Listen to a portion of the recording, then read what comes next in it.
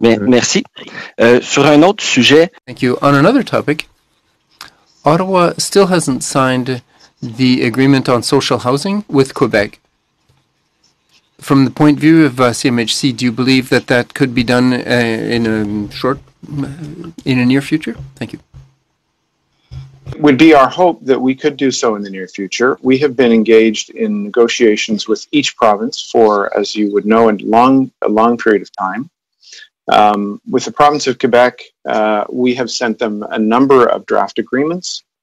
And in fact, there's a number of projects that are held up on announcement pending that agreement. Our people stand ready to finish an agreement.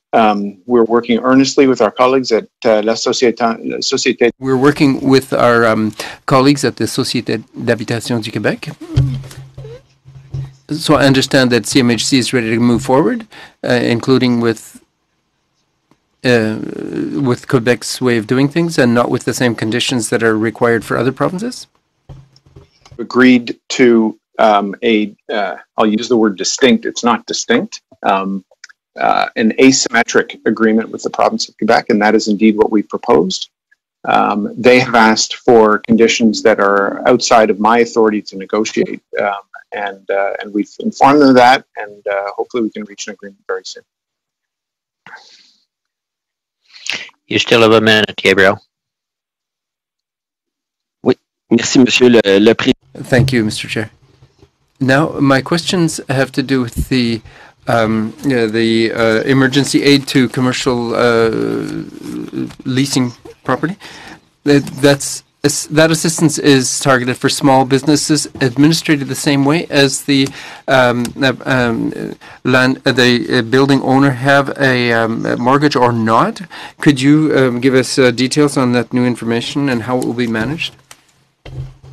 In the same way. And so what we will do is a landlord has to get an attestation from his or her tenant, from its tenant, that the tenant is in need and affected by COVID-19. That tenant has to pay 25% of the rent. The landlord contributes 25%, and we contribute the balance, 50% to the landlord in coordination with the local province who will co-fund it. And we do that in agreement with the landlord, and in return, the landlord must agree not to evict and do a few other things. But we will fund that bridge effectively for 3 months. Okay, thank you both again. I might mention Ms. Bowers, if you want in at some time, I can see you, so just raise your hand and I'm going to throw this to her at some point, but okay. Thank you. Not a problem. We'll go to Mr. Julian, followed by Mr. Cumming. Peter? Thanks, Mr. Chair, and thanks, Mr. Siddall. Thanks, Ms. Bowers, for being here today. And we certainly hope that your families are safe and healthy. I have two questions to start. Around the IMPP, economist David McDonald estimated that in the previous financial crisis around 2009, that the IMPP provided $69 billion of support. Yep. To Canada's largest banks. Now, at the time, the profits coming out of those same banks was about $27 billion. And famously, Edmund Clark of the TD Bank gave himself a $4 million bonus and was paid $15 million. So the issue that comes up, of course, in my hometown in Westminster Burnaby, where people are struggling to find affordable housing, and they see the near zero interest rate for the Bank of Canada. They see as well that when it comes to deferrals, that they often come with penalties, interest, fees. And so the two questions I have, first off, is what is the amount assumed so far on the IMPP? And then have you insisted in this program that banks lower their interest rates? We see credit unions going down to zero, but the banks actually give people a break, but they eliminate the fees and penalties, and that they don't engage in what is speculative with this public support, which includes payment of dividends and stock buybacks. Have there been any insistences through this program that banks not engage in those kind of practices? The insured mortgage purchase program that we have initiated doesn't include those specific conditions. It is priced at about 1 point, as I said, you've got an exhibit in front of you, 1.7 to 1.9%. So far, we have purchased nearly $6 billion, $5.8 billion in mortgages, so not a huge amount. And that's because there's a proliferation of other funding sources available to banks, including the Bank of Canada, which funds them at about 63 basis points, 0.63%. It's a cheaper form of money, although it's shorter term. And in addition, many of them are accessing market funding and not using this funding significantly. It's really more of an emergency measure. And in the early days, through the chair, there were massive concerns about a real liquidity crunch that did not materialize, and we hope won't materialize. Thank you for that. And I'd like to go on to your presentation. I appreciated the issue of household debt as percentage of GDP. Yeah. Though I take a different point of view than Mr. Poilievre, given the Conservatives' background in providing a lot of supports to the banking sector, a lot of that family debt actually comes from people who can't afford housing, who can't afford their medication. They have to borrow because they're having to finance their education as well. These are things that don't happen in so many other countries. And as you point out correctly, Canada's family debt levels are really amongst the highest in the industrialized world. So I'm wondering with CMHC, putting aside the issue of the IMPP, has the CMHC evaluated what the impacts would be on the family debt crisis if we were making significant and large-scale investments in affordable housing? We had an order paper question that showed that over the last 5 years, there's been about 14,000 units of affordable housing built, far below what is needed in this country. About a third of Canadians are renters. We haven't seen an expansion of the co-op sector. So what would be the impact on those household debt levels if we actually saw CMHC making large-scale investments in affordable housing again, as they did when we used to have a national housing program a few decades back? So we are, as a result of the national housing strategy, and I'm trying to dig up my numbers. One of my colleagues will tell me a page reference. Here we go.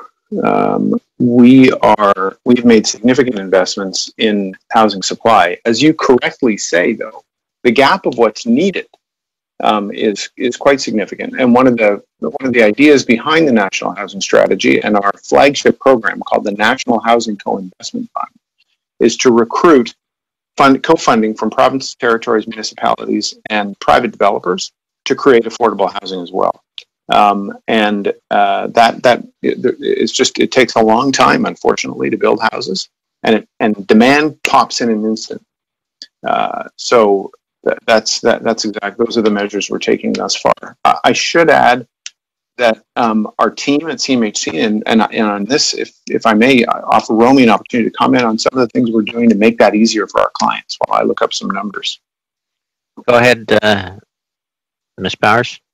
Yes, so just to build on Evan's comments, when you look at the National Housing Strategy, two of the key programs within the National Housing Strategy is the Co-Investment Fund, the National Housing Co-Investment Fund, and the Rental Housing Construction Initiative.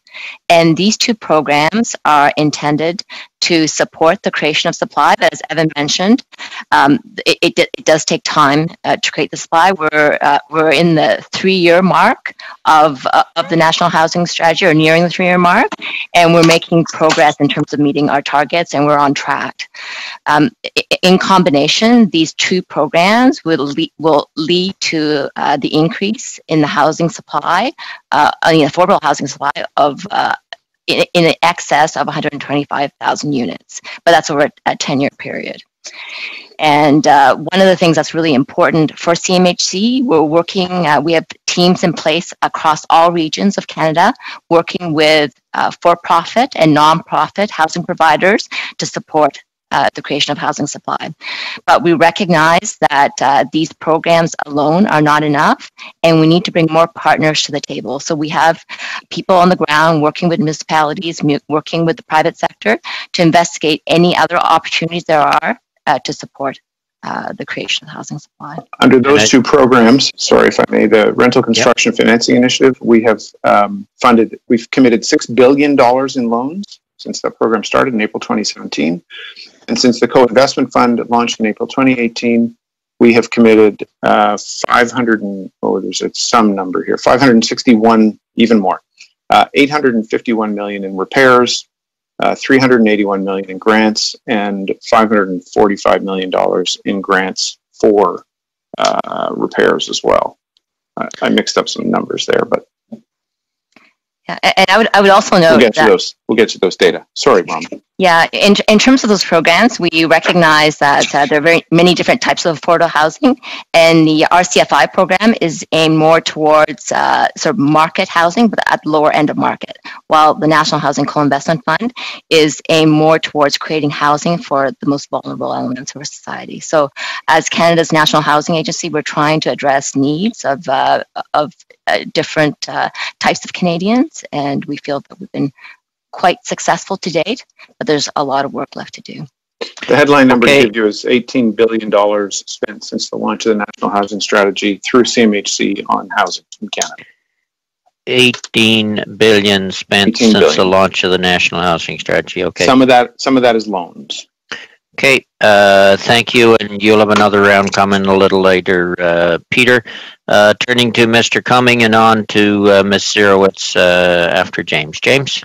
Great. Well, thank you for appearing today. Can you tell me what was the rationale in having CMHC deliver the SECRA program rather than the banks, given that the CEBA program was being administered by the banks? It was that's a good question that I'm not sure I can unpack quickly enough. The short answer is the CEBA program, I believe, flows through BDC or EDC. Forgive me. We did talk to ISED, Industry, Science, and Economic Development, I think it's called, the old industry department, about that as an option. It was easier to operationalize and more efficient to do through CMHC. That's the short answer to your question, and that's the answer. So with the program, have you been set with measurables, deliverables, KPIs? Like, how are we going to measure the success of this program and the execution of the program? We will. I don't think we have specific KPIs. We CMHC, however, are administering the program in a way to try and minimize the amount of evictions. Now, unfortunately, there are some businesses that are going to struggle, and for whom this won't be sufficient support. Indeed, some of them may have been in trouble going in. So it's a hard egg to unscramble. So have you had to change your staffing contingent? Like how are you going to execute this new program? Is it with existing staff, or how is it going to be executed? Yeah, thank you for that question.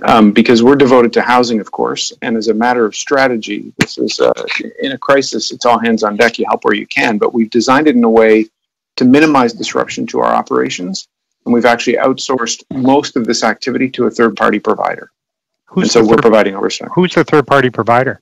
I'm not sure we've released that publicly, and so I'm not sure I can share that with you right now. It was done through a procurement process, as you would imagine. Details are emerging on the 25th of this month.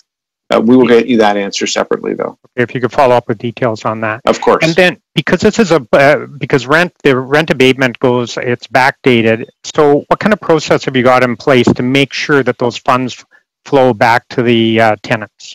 There has to be an agreement that we have to see that the money flows to the tenants.